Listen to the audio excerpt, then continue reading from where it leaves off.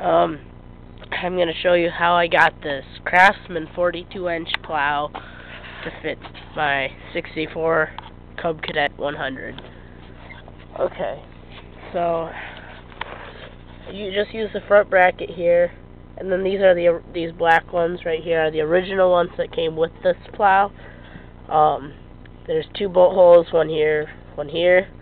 This one bolted right up in there. Then I just cut a piece of angle bracketing that go right there so that it won't be like all floppy around, so that hold it side solid. Just did the same thing over here. Got the pins and stuff. And I just used a piece of angle bracketing to hold it just so that I can lift and lower it.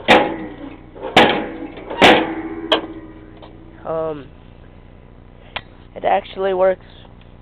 It was easier to get on than it was on my Craftsman.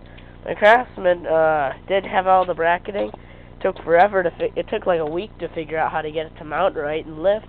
Even then, the lifty thing would just slip most of the time and wouldn't raise it. And this one does, so except it does need a little bit of work. This is just basically temporary.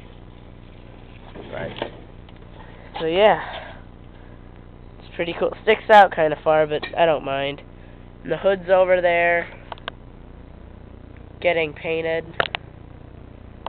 because I didn't like the way it turned out. And there's my starter generator. As you can see, it's been pieced together out of like 3 of them. Well, actually 2, but yeah. So I just got that working. See, it used to only put out I bought the orange one on eBay for $26. Said it was guaranteed in working condition. Let me show you something. Here's the case. See that? How nice that's wound in? Look at that. It's all just like nasty and burnt up, and all wires are showing and stuff. And when I tried to start it, it'd turn the motor over, but it'd turn it over fine, but it'd start smoking. So, but at least I was able to take the rotor out of this one, or the armature, put in here, and now it'll put out 20 volts. So, next I need to figure out how to get it to charge right, but yeah.